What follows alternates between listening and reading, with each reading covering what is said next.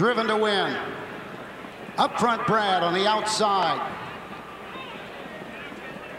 They're all in behind the Great Coon starting gate on the upper turn. The gate swings into the stretch, and here they come for the first division of the Little Brown Jug.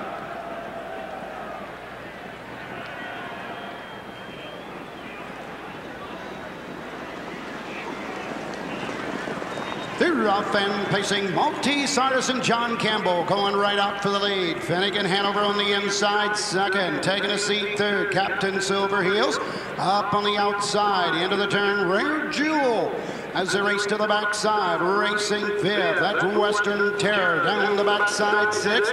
Western Prince racing seventh. Driven to win and treading the field up front. Brad as they race over to the first quarter mark. 26-1. Into the turn they go. On top of the field, it's Maltese Artis up on the outside. Now second and going on as they race around the turn. Rear Jewel racing third. Finnegan Hanover. Captain Silver Heels on the outside. Western Terror picks up some cover. Into the lane first time. Coming to the halfway point. Western Prince to the outside, driven to win. Up front, Brad up the inside. Halfway home, 54-1. Second quarter and 28. Maltese Artist with the lead on the outside as they race around the turn. Rear Jewel going to the backside. Racing third. Finnegan Hanover moving on the outside. Captain Silver Heels fourth. Western Prince fifth. Western Terror about to tip three wide for Brian Sears, followed by David Miller and driven to win. Up front, Brad the trailer. They're tightly bunched. Three quarters. 1, 22 and 3. 28 and 2. Third quarter. Maltese Artisan John Campbell with the lead.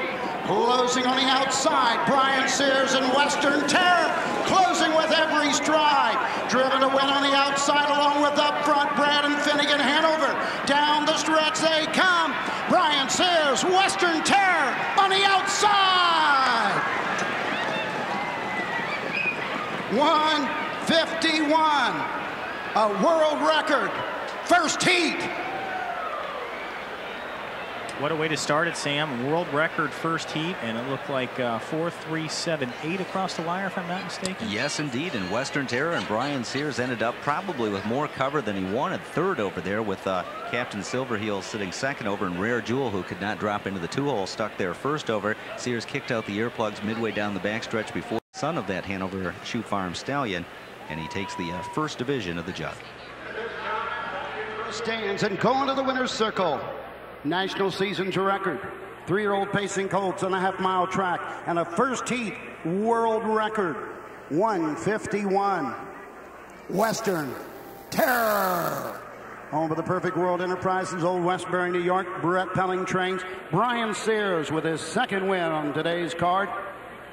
3-year-old colt Western Hanover Terror equals the lifetime mark with a mile in 1:51. Final half 56 and 4. The final quarter 28 and 2.